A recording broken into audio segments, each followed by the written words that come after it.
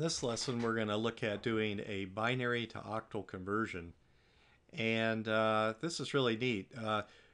It's much quicker to convert to octal and from octal back again to binary than it is to convert to decimal. And octal numbers are easier to work with than binary numbers. So it's useful to know how to do this conversion. So the way to do it is, one thing that'll make it easier is to have a conversion table written out. And it's really easy to construct this table. We just count in binary. We have a 3-bit binary number here. And to construct this, you can just start with the ones column and count 0, 1, 0, 1, 0, 1, 0, 1. And then the next column over, that's the twos column in binary. And so do 2 zeros, 2 ones, 2 zeros, 2 ones. And the next column over is the fours column, where we have 4 zeros and 4 ones. And so that gives us our count in binary.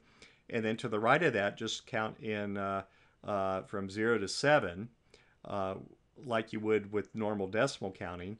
And if you just confine yourself to these symbols here, 0 through 7, that's a total of 8 different symbols. If you confine yourself to those, you're then working in base 8, which is also known as octal. And so with this conversion table, let me show you how easy it is to convert a binary number to an octal number. And what you do is, given a binary number, for example, this 8-bit number, you start on the right-hand side and break your number up into groups of 3. So we'll go 3, 3, and we only have 2 on this end, so just pretend there's a leading 0 right here. And then look at your 3-bit number here. We have 100, and find that on your table. 100 is the number 4. And so you just write down a 4 right there.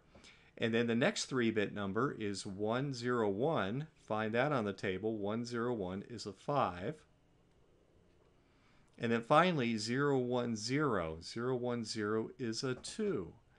And that's all you have to do to convert from binary to octal. So this binary number, base 2 number, sometimes we'll write a little 2 right there to the right of it, is equivalent to this octal number, 254. And sometimes we'll write a little 8, so we know we're not talking about the decimal number 254, but rather the base 8, the octal number 254. Let's do it again on this other binary number here. First of all, the first step is to start on the right-hand side and break your number up into 3 bits at a time. And then if you're short some digits over here, just fill in on the very left-hand side with a 0. And then look your number up on the table. 111 is the number 7.